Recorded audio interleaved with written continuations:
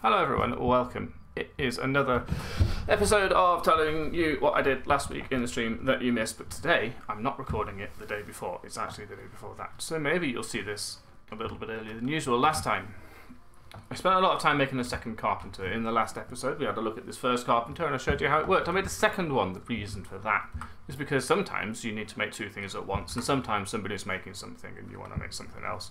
Or it's just nice to keep one with a recipe that you're doing a lot of. Because they take a while, it's useful to be able to, do two at once, but it's very expensive. And we discovered that the problem with it, indeed, is that the what you might call the bottleneck in the whole recipe system is actually in here. No, it's in one of these. Surely it's not in here. No. This is just that's a centrifuge. Haha, it's the same thing. Carpenter. That's why I didn't. We'll talk about the centrifuge in a minute. It's this thing. Because this memory requires this PCB, which requires grog. And there's no other way of making it. No standard, acid. What do you use? Sulfuric acid or something? Just a standard etching acid. No, it has to be grog, which is food, except not. I mean, sure, grog is just a stand-in for acid, but the acid is made of spider eyes. And spider eyes come from spiders and really nowhere else. In fact, we should probably check that. Boop, boop, boop, boop, boop.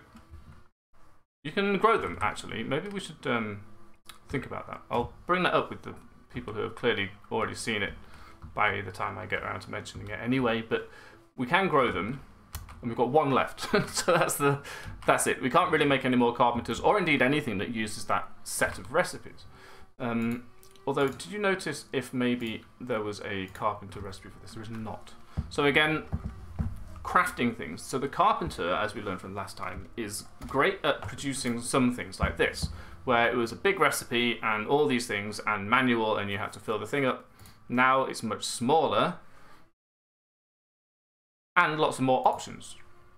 This one only has the crystalline version, which makes 60, by the way, which is actually really good, and the red alloy ingot one, whereas this has lots of different options for different amounts of them, and much smaller, and a boosting mixture version as well. So, the carpenter's that much better, but not everything has a carpenter recipe. In fact, some things don't have any machine recipe at all, just the crafting recipe. But we're part way towards fixing that as well, because look down here, Tristan spent the stream making the ME system. This is the perfect way of doing anything. So instead of having to go through all of those drawers, I'm reluctant to look at the wiring, but maybe we can. No, I'd do it on creative mode, but I'm not going to do that. Actually, maybe we can have a look. Bear with me. Bear with. Oh, we can go in here. So you have an ME controller. The ME controller is, I think, necessary. It allows you to connect multiple devices to the same thing. Forgive me if this goes wrong. I think for a start you need the ME controller just to get power in. Yeah, this is now powered down. So the ME controller does multiple things, one of which is to transmit power around the system. It is essentially equivalent to refined storage. There are differences, obviously, or would just be the same thing. Tristan and Pete have played this mod pack before, so between them they did refined storage last time. And I have played with ME itself, which is actually applied energistics too, a lot myself. It's my go-to computerized storage system, but they, not having done it before, means that they can do the quests, and I'll just say, hey, this is how I remember it working from last time. Let's have a look at the recipes for these things, by the way. So that was Fluix cable. So that's cheap layers. Okay, yes. A carpenter recipe, perfect. So look, you can make it in the engineer's workshop if you want to waste your time, or you can shove silicone and some stuff in here. It's just Fluix plates and red alloy. So these things are kind of hard to make, but not super hard to make. And what you're looking at is these purified and not purified crystals. That's harder to make than this, so it's not worth it.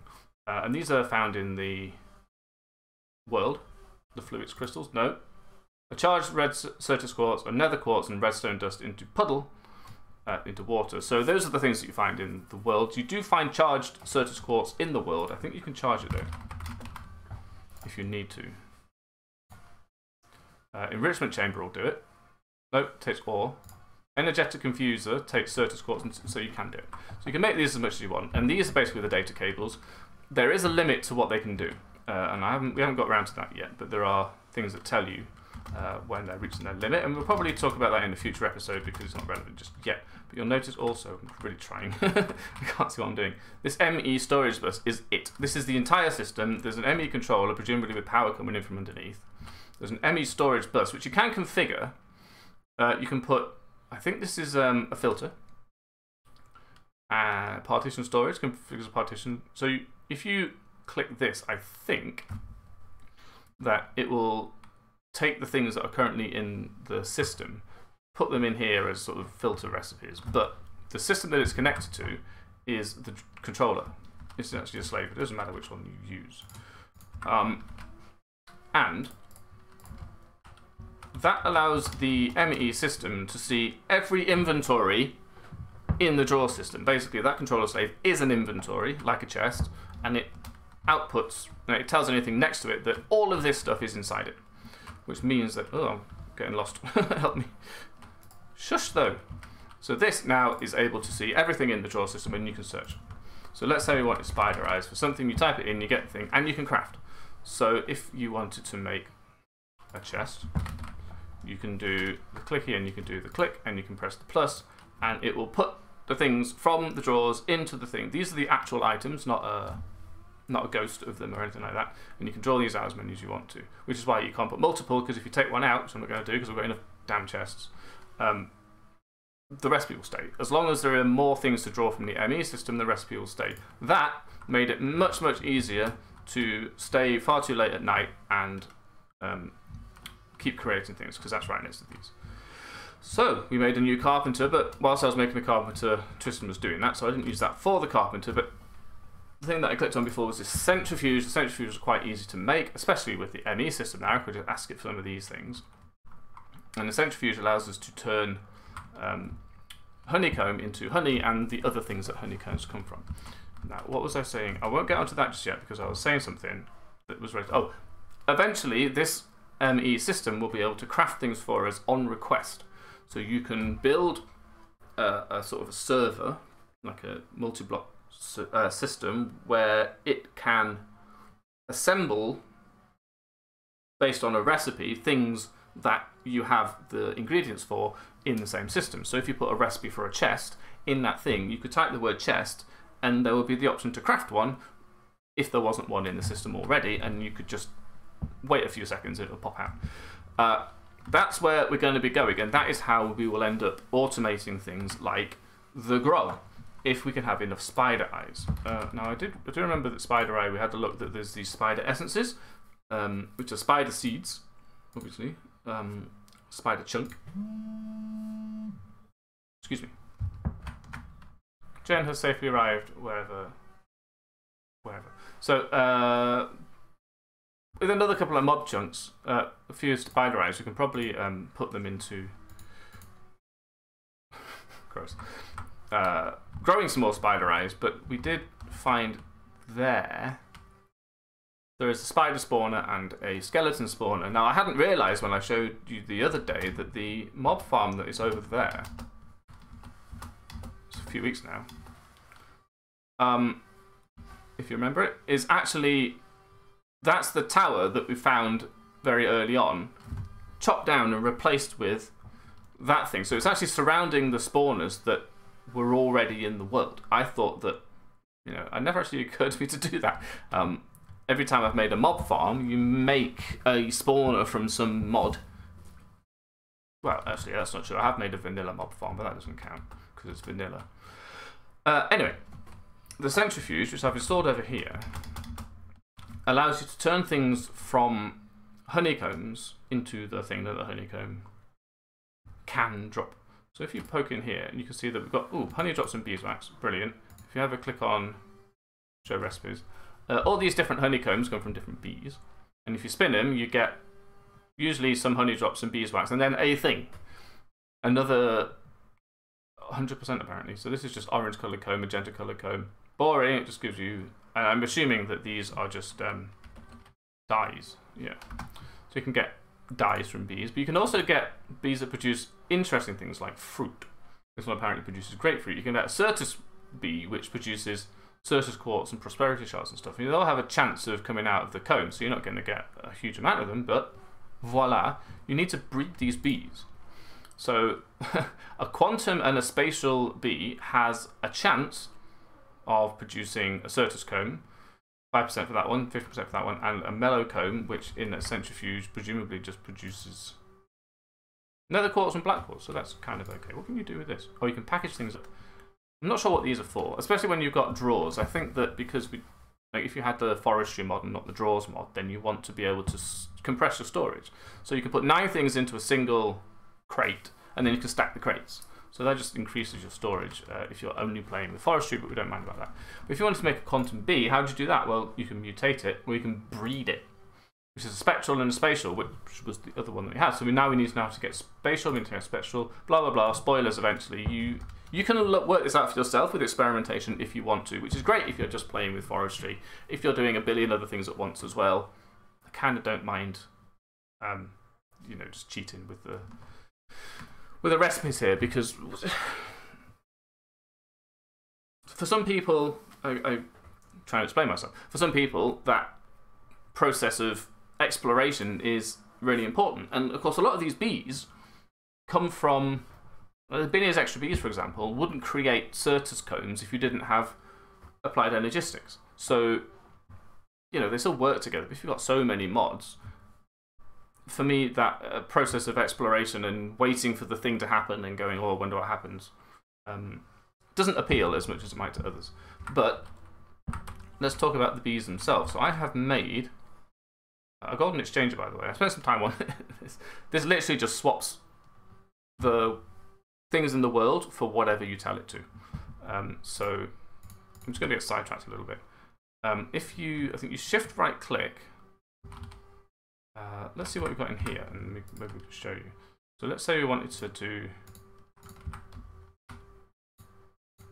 Take them out of there. If you wanted to replace some dirt with some stone, for example. And I've got this quartzite cobblestone as an example, but it could be anything. Shift right click on that, and now this is going to be replacing whatever you right click on with that stuff, as long as you've got some in your inventory. I'll pick that up. Thanks for replacing that. And then if I was to right click on this, whoop, that's in there, and now I should have some dirt. It's actually replaced it with the grass block. That's amazing. I didn't know it would do that. And you can press comma to increase the size of it, and you can see how it's using up durability. So eventually that's going to break. What I would like to know is current mode plane, horizontal column. Oh, that's cool. So you can choose how it replaces stuff. So if you wanted to, you could... It's all the same type of block look. So you can see that there's dirt underneath that, but presumably underneath the dirt there's not anymore. And this is all grass blocks, so it's not going to do a dirt block, or indeed it'll skip the dirt block. That's interesting. We're all learning. Or indeed that cobblestone block. So yeah, it's going to take durability. We should probably find out if it can be repaired in the magma anvil, I would expect so. So if you do this, all of that gets changed into the thing. And if you do this, and then you can switch it back. And then I don't have enough dirt because I put that down and it's dirt, not grass anymore, apparently. Anyway, that's pretty cool. It wasn't too expensive to make. All it requires, the most expensive thing it requires is the previous tiers. But you can also use it to make the next tier, which again is iron, silicon, a bit of this. You know, these are not expensive things. And Exchanger Core Tier 2, we're there now. Some of this stuff is quite cheap. And then this presumably turns into 4, which you can turn into compressed diamonds, so that's getting expensive now. But all it does is it increases the range and presumably the durability of it and how much you can use it. But it's dead good for making something out of one material and then now it's marble or something. Anyway, I was showing you my... Shows you my analyzer, please respond. So this thing here can analyze bee, sapling, butterfly, or other individual. So I'm guessing that some mods will allow you to do it. So I actually got a bee from a quest, so we'll have a look. You put honey in here to pacify the bee, presumably. You put this is a queen. There are queens, princesses, and drones. Not sure what the princess is for. So you can see this is a forest queen, pristine stock, and all of these stats can basically be improved by breeding the bee. You can increase the quality of the bees over time by breeding with themselves, but you can also produce different types of bees by breeding with other types of bees. So let's have a look at, for example, the bee breeding. Forest plus meadows equals common. Forest plus modest equals common, common, common. Right? But again, you get like cultivated sometimes. So we saw that forest plus common. So if you do it again with the result of that, then you start to get to cultivated. And then what's this? I don't know. Leopard. And look, there's sometime it's a chance. It occurs between March 29 and April 15. So you have to be in the. There's many factors that change what the bees produce and what they breed into. Like a wintry bee, for example, doesn't like being in warm places. And a forest bee doesn't like being in hot places, really. So this, let me explain. The species, blah, blah, blah. So the, maybe it's in here? Climate. So the climate that the bee will work in, this is a normal climate bee with no tolerance. I believe that the planes we're standing on right now are normal climate. So this bee will produce drones and princesses, and will pollinate flowers and presumably breed in this climate. But the icy one, which we saw in NEI but we don't have one of, once icy, i.e. a tundra. Let's see if we've got one. Oh, and by the way, you find them in these, right? So you can also find bees. This is an unusual hive, so it's going to have unusual bees, and it's probably going to hurt if we attack it by... Even if we use a scoop to get the bees out, they're probably still going to be a bit upset with us. So you have to be ready for being bitten, and different bees can have different effects. Like magic bees might not be that friendly in, produce... So we've got an Oblivion Queen, we've got Rocky, we've got Valiant. We've got a wintry one. Let's have a look. So we'll put this in here, and it's going to tell us that it prefers icy up one. So it can be icy or whatever's one warmer than icy, which might be cold rather than normal. If that's the case, then there's no way you're going to be able to breed a wintry princess with a forest queen, or a forest drone, because the forest bee wants to be in a normal biome, and the wintry bee wants to be in a cold one, and one of them isn't going to be happy. So what you have to do then is breed bees with a greater tolerance. So maybe you could improve the stock of forest bees that you have so that they have a tolerance of up or down by 1, which means they could both work in a cold biome. Getting humidity, all of these things. I don't quite remember how you're supposed to know what your current environment is, but I'm sure there's a way of finding out.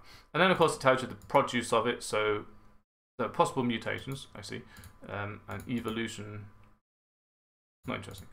I think somewhere it will... Oh, here we go. I put it in 4 and it was supposed to be in 3. So it could possibly produce a honeycomb. I don't know if you can learn about more. Maybe you can. So we're going to be experimenting with bees. It's been a long time since I played with them, but I do like them. And you'll notice, I remember you said, saplings and butterflies. You can catch some of the butterflies that we've seen flying around. They're very rare, hardly ever see them. But you can also put saplings in here. Let's try that. Have we got a saplings chest?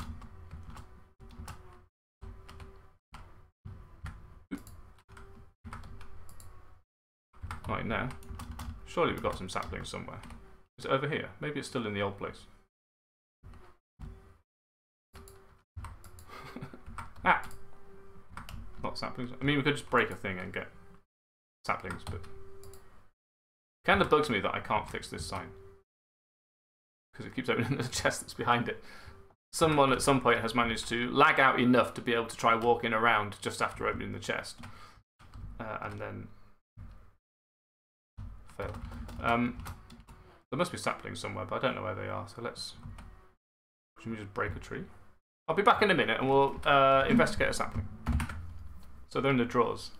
They're all in the drawers. So saplings also consume honey drops because obviously you need to pacify a tree as well. This is a silver lime tree, silver lime sapling, blah, blah, blah, blah, blah. Matures average, height small. Again, you can breed trees with one another. For example, evolution. Oh, I don't know. That's a little bit more involved because in order to breed trees with one another, you can't just put them in a beehive like you can with bees, which I didn't mention, but you just put them in the beehive and they make another bee and then the next generation continues. You have to put bees near the leaves and then wait for one of the leaves itself to mutate, or at least that's how it used to work. So you would put multiple, beehives around in your trees, and that's actually helpful because the bees themselves do prefer different types of flowers. Where does it say that? Flower type, flowers. What does this like? Nope. Snow. I don't know what that is. So maybe there's snowy flowers, maybe it just needs snow, but the bees need to be able to find some form of flower or other source of pollen to keep the hive going, obviously. So different bees like different things. I found an end bee, which did not like living... Have I still got it in my backpack or in here? No. It didn't like living in this world. I tried to grow it near the little crop of end flowers we got over here. But it didn't like that. Probably because the biome is wrong. So I have to go to the end to make my end bee happy. And here's the things you put them in, by the way. It just looks like this. So there's no queen. If you put a queen in here, now there's no flowers. What are you talking about? What's that? Oh no, there we go. It's happy. So it takes a minute to find them. This queen is now going to produce, I think, one princess, some drones, and some honeycomb. And they'll show up in here. When the queen dies, which is when this runs out, you can then breed the princess with a drone. I think it happens automatically, but maybe it doesn't. To make another queen, and then the cycle continues. And then if you want to produce a different species, if you want to crossbreed them, you just put one princess and another type of drone in here, and then you get them. So that's how that goes on. What does this do? Ah, more information. Look at that. Active species. So they do have, like, it's basically dominant and recessive genes is their species. So got a dominant species and a recessive species, and as you breed them, you'll find that, if they've got two queens with an inactive species of something else, then you basically 1 in 4 of them, of their offspring, will be that species rather than the other one because of how the square thing works. They have to both, you have to get the recessive gene for both of them. Anyway, you get the idea. So possible produce this, and you can put a, in fact, I think we might have one. Don't know where it'll be though. You can put a bee frame. Here's some, look. Gentle frame, mutation, lifespan. So these improve the bees, look. Impregnated frame, double the production, decay faster. Not quite sure what that means. In this one, oh no, decays slower. So let's put that in, just to see what happens. And I think some of the frames might be hostile to some of the bees, so you don't want to get it too wrong. But, you see the bees are using the thing. Oh, you can't put a... Right. So there's a second tier of the bee house, and you can put the frame in that. Right. So, we started on bees. I've spoken more about bees than anything else today, but that's because that's what I'm excited about right now. We've got the carpenter, we've got the ME system. I'm excited about the ME system, but there's not a lot to say. You can search and you can craft. What more do you want? And the bees, there's a lot to say. There's obviously these trees out here. Look, what happens if that cross-pollinates with that?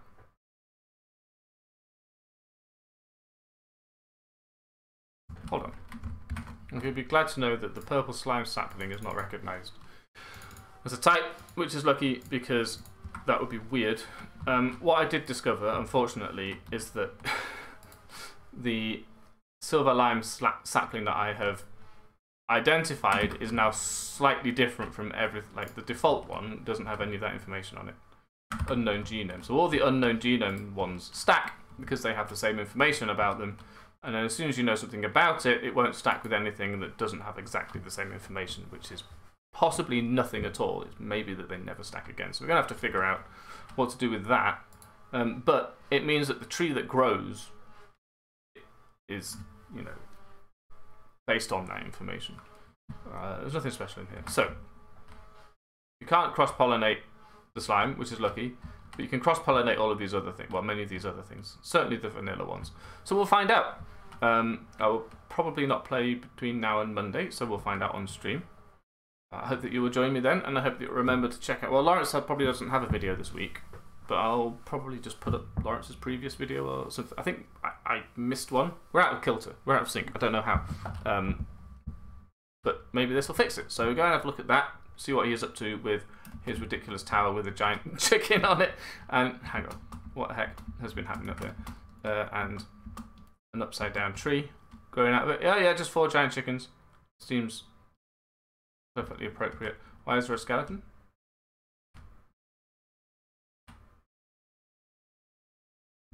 I heard a skeleton, but I don't see a skeleton. Oh, and I made some arrows out of end rods, but it turned out not to be that great. Are they in there? Have you made little spawners? Is that what you've made? Probably. So I replaced the end rod part with living wood because that will... When you make a tinker's arrow, you get a certain amount of ammo with it, so it takes damage as you use it. Even if you use it to hit people with, by the way. So don't do that. And as you fire it, you lose 1 piece of ammo, but it cancels durability, so if you make it out of living wood, then it repairs itself and you get more ammo back. It doesn't make any sense, don't worry about it. So I made a magma slime arrow there. Otherwise, nothing to report. I hope to see you at the stream, and I hope that you can follow Lawrence's videos because he's doing something completely different from everybody else. Until then, thanks for watching, and I'll see you.